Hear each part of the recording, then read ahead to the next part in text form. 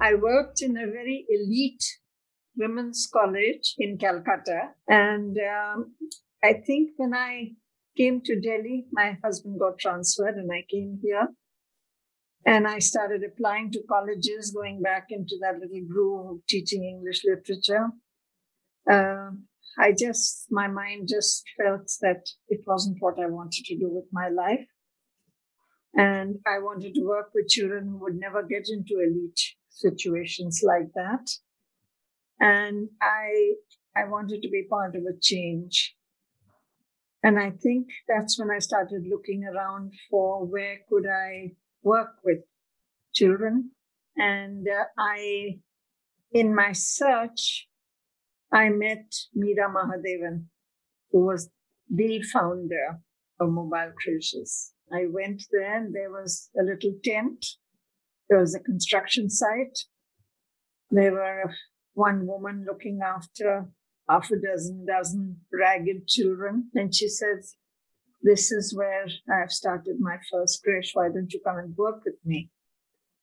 And that's how it started. In 1973, I think I was a young volunteer, 18, 19-year-old. I was regularly in touch. Every visit I made to Delhi, I would get in touch with Mobile Creches. And it's at that point of time that I had pledged to myself that I would always come back and work for the poor. I want to go where I can be a part of the change directly. But also the change, if in my lifetime I have to do something, the change cannot be just individual lives changing, which is important for me personally, but something more sustainable and systematic, which means a lot of policy changes. It offered the perfect opportunity of bringing my core skills of working with some of the most excluded young babies and children, understanding child development from a technical perspective, but also the opportunity to really make a difference at the grassroots level and take these lessons to the policy level. So that brought me to Mobile Creches. The first creche was partially funded by the committee that was building the centenary to Gandhiji. And so it was a small little thing to keep one worker and a little bit of transport, etc., etc. And then, because it was such an iconical site, because it was to celebrate Gandhiji's life, many people came to that building. And there was a Father Lesh, who was the Indo-German social service. It was a Christian organization. And he came there, and I think he was very touched and moved by what he saw. And he pulled out a 100-rupee note and he handed it to us. And he said, "Go and open a bank account and get going." So it snowballed very quickly in that sense of finding sites. It didn't snowball as fast in finding how to do it, what to do, and how to develop a team. But the money started coming in from small philanthropic groups. It started spreading, this kind of small giving and small and very dedicated labor. At the end of the year, we had decided that we will register a little organization. And we decided we'll just call it Mobile Creches.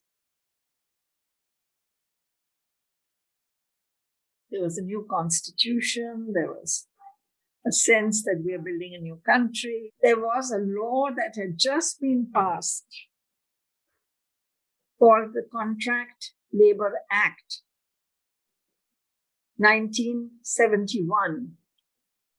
And it said employers have responsibility for looking after labor, and there are certain welfare provisions. And apart from the few things like, they must be given a canteen and stuff like that, the few labor provisions were that they should have a creche of all these strange things. And of course, it was like a light bulb. 1971, we had just got started in 69, and we marched in with this Gazette notification to the office, I've forgotten, welfare office or something. And we asked the officials that, look, there's an act, 1971. Where are the welfare provisions? We've been to several work sites and there's nothing. And they said, what are you talking about? They hadn't heard about that act. They hadn't heard it had been recently passed. So it was brand new. We knew we couldn't move a step without getting engaged with government and getting engaged with what was happening in the new country. We started with the laws that were in the making or had just come into force with regard to construction workers. So that knocking on those first doors, both of the contractors where we needed to work and of government, took a couple of 2-3 years of work. In the meantime, the philanthropic organizations we met and other people and the volunteers started gathering understanding that, look, there's more to this. There were, I think, a lot of internal reviews that had taken place and external evaluations of the organization that had taken place that had strongly recommended that governance and management needed to be separated very clearly, and that it was time to get professionals from outside to come and start working.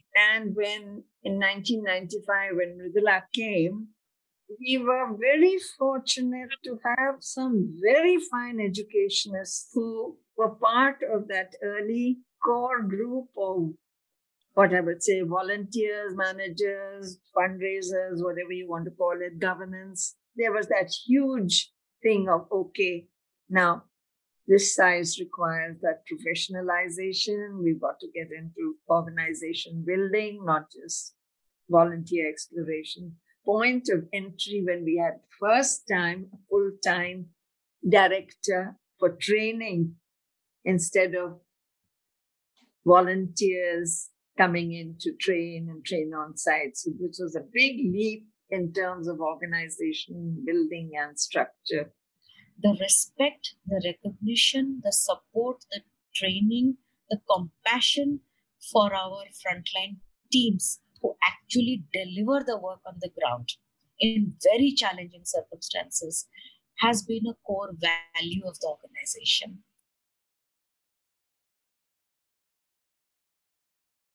We worked very closely on the women's issues and women and child overlapping. It wasn't for us, the creches were being pushed, all those issues were being explored, being developed, and at the same time, the women's status and their need for childcare. But the big thing was, and I think the realization at the top management was that you cannot do it alone. I think that was a realization at Mobile Creches, that we needed to have very many partners to go with us.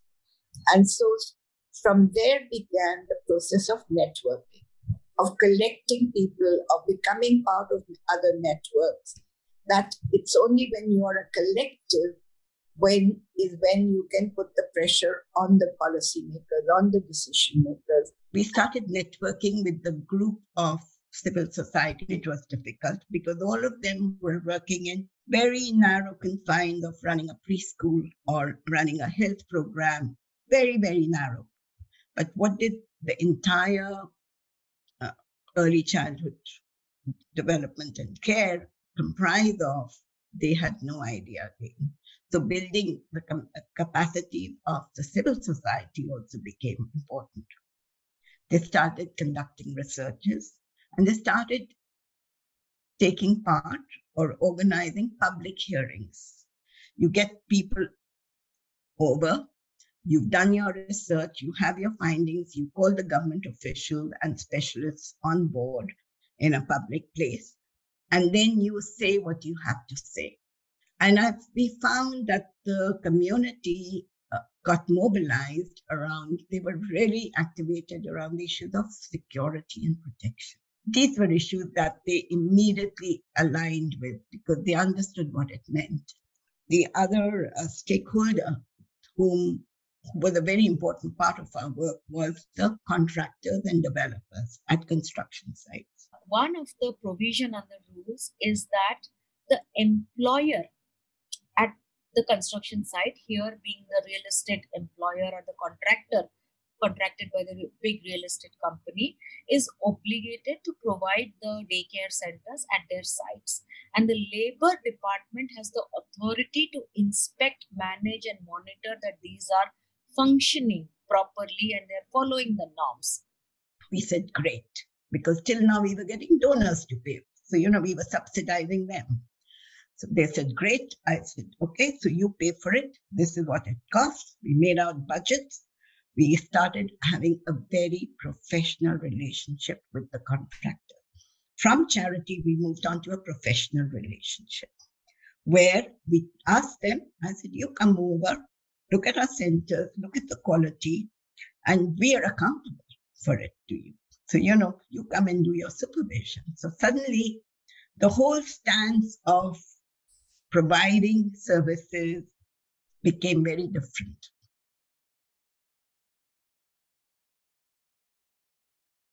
Historically, the law right to education, which guarantees right to education as a fundamental right in the country, is for children between 6 to 14 years of age. So ever since 2000, mobile creches, along with the right to education partners and multiple other partners, have been keeping the dialogue going about an amendment to the Right to Education Act to bring back the 3 to 6s. And always the focus has been the holistic integrated piece for early childhood for this age group, and not necessarily only the education bit. We got people from across the country coming in and talking about sibling care and how, mothers are carrying their children to work and what's happening to this thing. And really demanding that the right to education should have right to early childhood care and development. In 2017 itself, we got into Alliance for Right to ECD, which is an alliance which Mobile Creches holds the secretariat. We got into a process where we started drafting the constitutional amendment chapter, that if and when the governments are ready to amend the constitution for right to education, we must have a valid chapter that can be used for amendment of the constitution, because that's a technical process. At the same time, we were also a part of a massive countrywide campaign on the ground, building on people's movement to demand for education for all children under 18 years of age. And whilst Alliance was a part of this campaign, by no means Alliance was the only partner.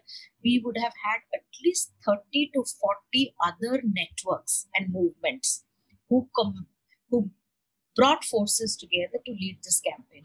2020, the NEP, the National Education Policy, did get adopted. It did put the focus on the learning continuum, beginning from conception, the first 1,000 days, to 8 years of age. It recognizes that ECD is a continuum up to 8 years of age. It recognizes the value of education. What it falls short is that it stops short of making a clear recommendation for a constitutional amendment to make this policy, to convert this policy as a legal entitlement, as a justiciable right for children, which was our big demand and big campaign goal for all these years. In the last 3 years, we've managed to enter into partnerships, MOUs, with 3 state labor departments who have committed funds from the labor pool, labor cess fund that the real estate company pays taxes to run daycare centers at work sites for a combination of construction site projects. That was a very big breakthrough for mobile creches, because we wanted one successful example in one state to take that as a model to other states and show them, look, so and so is doing it well, and therefore it's possible, and it's your mandate to do it well. Whether it is our security guard in our headquarters or it is the last creche worker, everybody is clear about the mission that we stand for the young child and the young child's rights, not charity. No seva, hak.